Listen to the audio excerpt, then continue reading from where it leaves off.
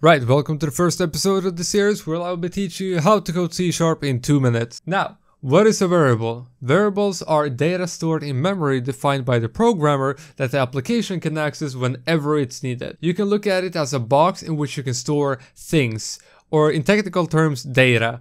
Now, emphasis on things because you can only store specific things depending on what type you specify for the box. In this example, we'll be working with the string variable. What is a string? A brief description is a series of characters arranged and connected in a line. You can define a string by putting that series of characters inside of 2 quotation marks. More on that in my other video that you can find called Learn C# in 2 minutes, strings. When do we use variables? See, variables is one of those things that you will use all throughout your entire programming career, due to the fact that it's one of the fundamental things in programming. You use them a lot. Now, how do we use variables? Well, first you have to define what type of variable or quote-unquote box it is. Remember how I told you that you have to specify what type of box it is depending on what you can store in it. That's what we're doing now. So defining the type, string, then label the box and then put something in it. So in C# terms, we do this. Define the data type, so string, label it so we can easily access the variable.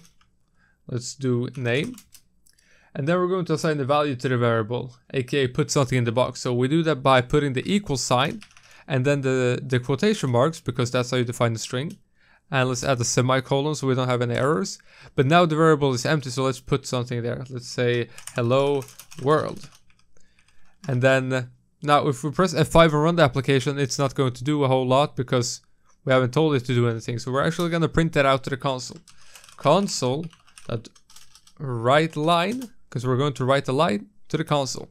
It takes a string as a variable. It takes a string variable as the parameter. So name, we pass in the name right there, and then press F5. It runs, but we couldn't see anything because we need to stop it so it doesn't close automatically. Console.readLine or read key, you decide. I usually go with read line. And then press F5, and as you can see, it says hello world. Now I want you to create your own application, because the best way to learn is not by watching videos or reading, it's by actually doing it yourself. That trains the muscle memory so much better. Now I want you to create a console application that prints out your name to the console. Alternatively, look up the int variable, which can store numbers, and make it print out your name and age. Thank you for watching this video. I hope it was educational, and I'll see you in the next one.